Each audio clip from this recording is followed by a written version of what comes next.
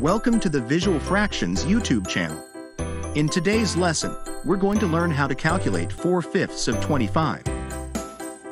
In the problem, 4/5 of 25, we're trying to find a fraction of 25. Since we're only taking a part of it, we know our answer will be less than 25. The word of in mathematics typically means to multiply, so we rewrite our problem as multiplication, 4/5 times 25.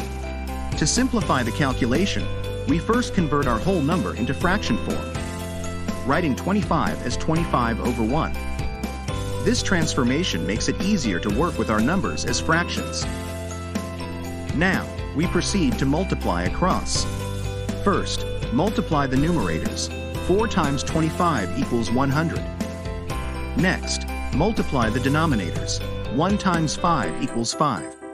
We now have a new fraction, 100/5. To find the final answer, divide the numerator by the denominator. So, 100 divided by 5 equals 20. And there you have it. 4/5 of 25 is 20. If you found this tutorial helpful, go ahead and smash that like button and don't forget to subscribe to Visual Fractions. Thanks for watching.